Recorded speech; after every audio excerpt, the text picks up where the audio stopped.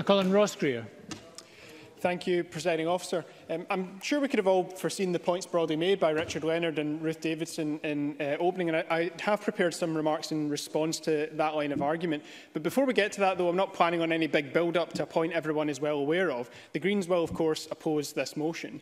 And before I get to the partisan manoeuvres defining this debate, I want to explain why. I spent 4 months warning that a system was being designed which would not only treat young people like data points than individual learners, but one which was fundamentally unjust to working-class young people and to those in our most deprived communities in particular. I challenged the Education Secretary and the SQA in Parliament, as did Patrick Harvey. I lodged Freedom of Information requests and wrote to the Equalities and Human Rights Commissioner once her office became involved.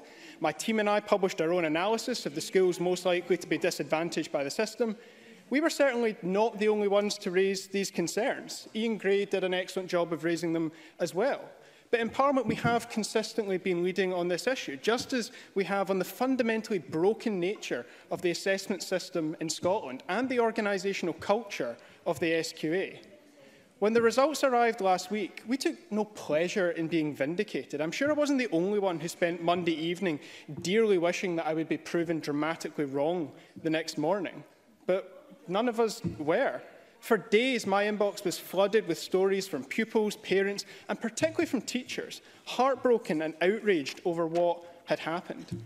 I hope we were all inspired to witness the revolt of thousands of young people and their supporters who took to the streets, launched petitions, spoke to the media, and lobbied all of us to have this undone. Without their resistance, I don't think we would have seen the reversal announced on Tuesday. In one particular letter that I received, which was also sent to the Education Secretary, a parent told me how their child had been presented with an award for maths by none other than John Swinney himself, had achieved over 90% in their National 5 and Highers, and was clearly on track to an A at Advanced Higher, but was devastated to be given a D by the SQA. The moderation system was fundamentally designed to maintain the apparent credibility of grades at an aggregate national level. It was not designed, regardless of the intentions of its designers, to award each individual young person the grades that they deserved. And for that reason alone, it should never, ever have been put into operation. But it was, and last week we saw the results. The question was, what were we as Parliament going to do about them? Labour's initial response was visceral, but ultimately vague condemnation, leading the Daily Record's political editors to suggest that it was the Greens leading the opposition to this rather than the Labour Party. And what power Paul Hutchin turns out to have over the Labour Party. As an almost immediate response to his comments, Labour dropped the nuclear option, the motion of no confidence. From that moment, every opposition party had the same choice: negotiate a solution with the government or simply gun for the Education Secretary. Any one party could have secured a fix for 75,000 young people in exchange for their support. But of course, only the Greens were interested in actually fixing the problem. Others simply saw a political opportunity, one that, given today's events elsewhere in the UK, takes on a particularly hypocritical tone. Our MSPs agreed that we would support the motion of no confidence unless the government agreed to implement our proposed solutions immediately. Those solutions were the restoration of all 124,000 downgraded results to the level estimated by teachers, the preservation of 9,000 upgraded results, given it would be a bit perverse to penalise those young people a week later, an independent review into how this happened despite months of warnings, which will consider the issues raised around transparency and scrutiny, and a second longer-term review of the exams and assessment system in Scotland. As everyone is now aware, the government chose to deliver on those demands. The Greens' only priority here was restoring the grades of 75,000 young people who had been treated so unjustly. That is what was achieved.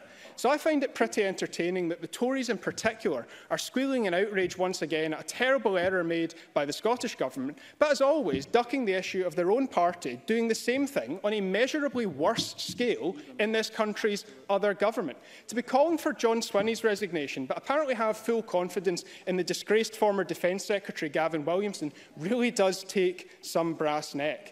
The stories from England, Wales and Northern Ireland are just as heartbreaking as those we saw here. I'm rounding off, but if there's time on hand, Presiding Officer. Yes. Davison. Greer. I hope I get my time back in hand, Presiding Officer. Ruth Davidson is trying to give some kind of impression that Gavin Williamson saw the problem that was coming and acted to fix it. No, he did not. Gavin Williamson was making statements to the press saying any attempt to fix this would somehow give young people grades they didn't actually deserve. What has come about in England today is demonstrably worse. It is the same error in principle, but measurably, proportionately, quantifiably worse than what has happened in Scotland. No government in the UK is free from blame in this entirely foreseeable and avoidable debacle. The difference so far in Scotland is not only did the Greens use our position to make sure the problem was fixed, but the First Minister and the Education Secretary have both held up their hands and apologised. That doesn't undo the damage. They have a long way to go before that's the case. But if there's one thing that I can't stand in politics, it's hypocrisy. And looking around at the two-faced positions of other parties in this Parliament today, I see more of that than I do a sincere interest in the best interests of our young people. And the Greens will have nothing to do with it. Thank you.